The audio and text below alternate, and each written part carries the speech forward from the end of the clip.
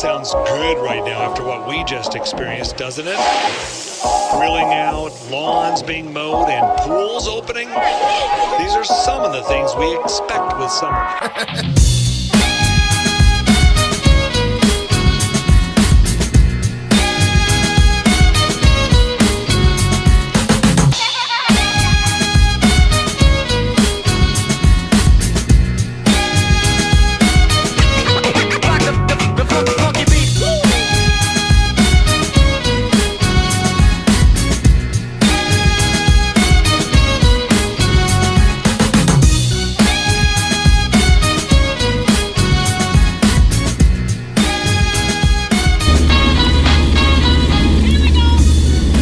Welcome to the video.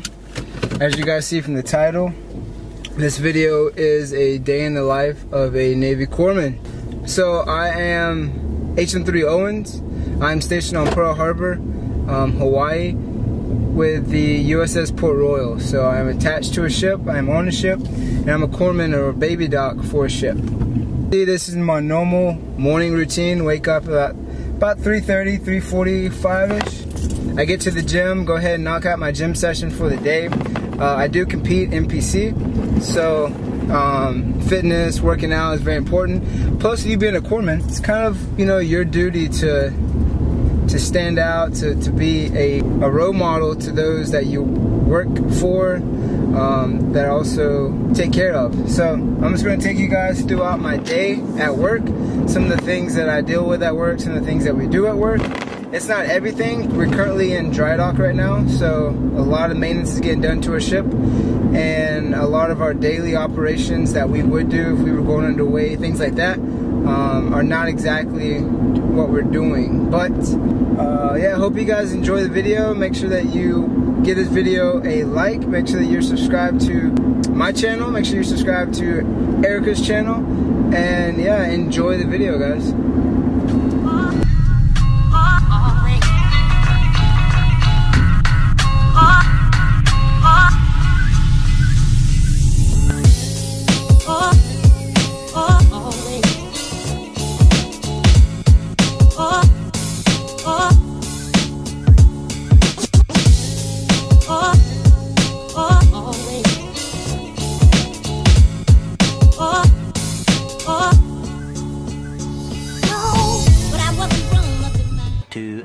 Later. As a corpsman, one of the things that we do is have biomed checks on certain equipment.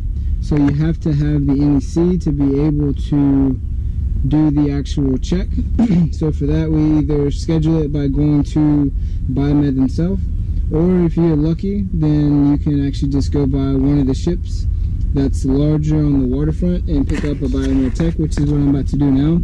I'm going to pick them up from the USS Portland, and then we are going to do the check on the ship and do some of the checks that are actually in the office on the barge. So, biomed checks, what those are, basically certain equipment that we have, vitals. So for us, vital machines, some suctions that we have to get specially checked from them. A little bit different, we have a dental van, so that's when they come to the pier. We have the dental office come to the pier on their truck, and they actually see the people, so now we don't have to worry about if people went to their appointments or scheduling appointments, and they get dental exams done. But yeah.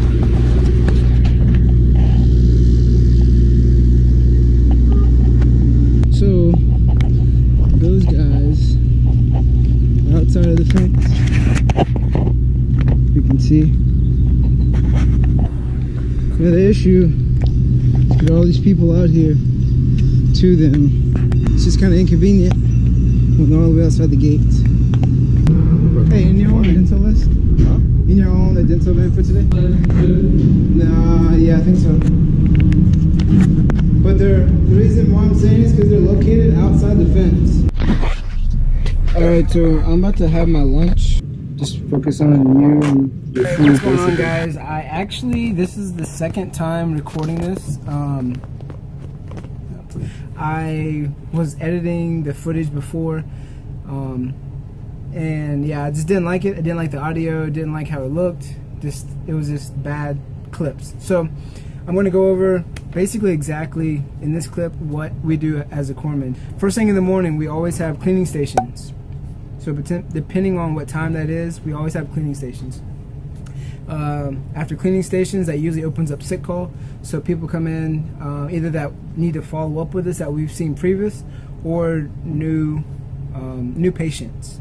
Usually during and after sick call, we test waters. We also have maintenance that is due throughout the week. We also have meetings. We give training, CPR training, a basic wound training. So it's pretty, most of the morning time is usually packed.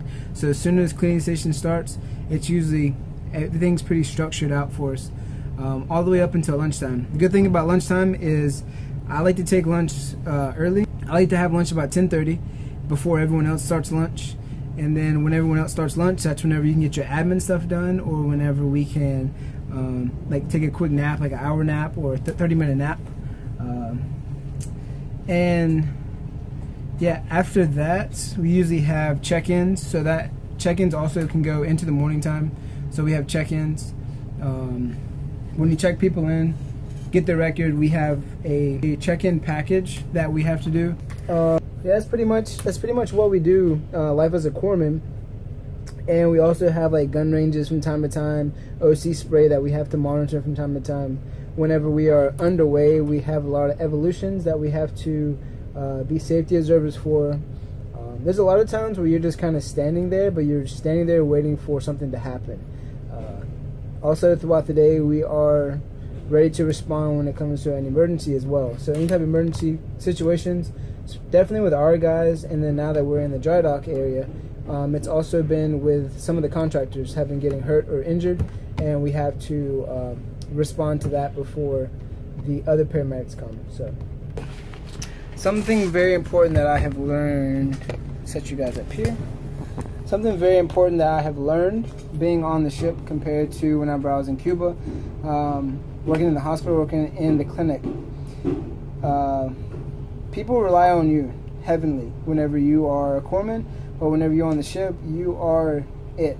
Doesn't matter if you are a HM or if you're a chief, you are it. So that is something that I've learned very quickly.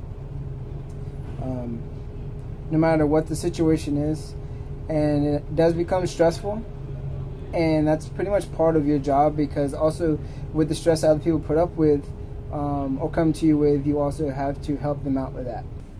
So let me show you guys exactly what we have over here. So this right here, obviously this is not what we have on board the ship, but this is like where we keep our medications and things like that at. So we just have different medications that we have there, and then we also have our normal kind of day-to-day medications out, so we have those as well. We are able to do minor procedures, so there are times where we have to do minor procedures. Minor procedures could be toenail removals, mole removals, just kind of anything that's considered like a minor procedure. And then this right here, so these bins are actually how medications come to us.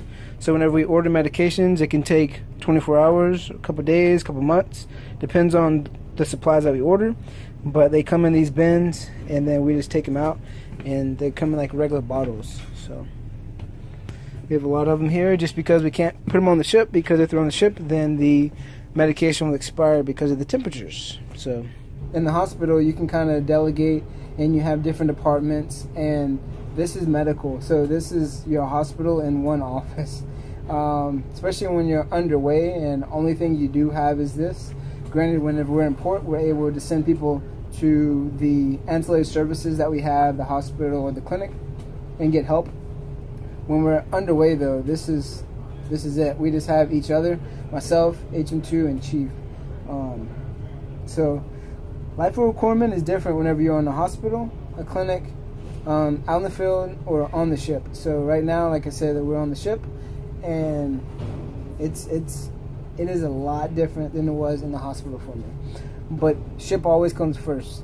So like they always say, Navy comes first, and then your job or your rate. So we do stand watches, and we do stand medical watch. So we stand the barge watch, messenger watch, and we do stand medical watch as well. So hope you guys enjoy the video. Like I said, this was the second time I recorded this. Hope this one came out better, which I will see whenever we do the edit. And hope this was information for you, and also hope that it was a little bit of entertainment for you. Make sure you give this video a thumbs up, and if you guys want anything if you guys want to know anything that I missed, or if you'd like for me to cover a certain topic, yeah, just let me know by leaving a comment, and I'll catch you guys in the next video.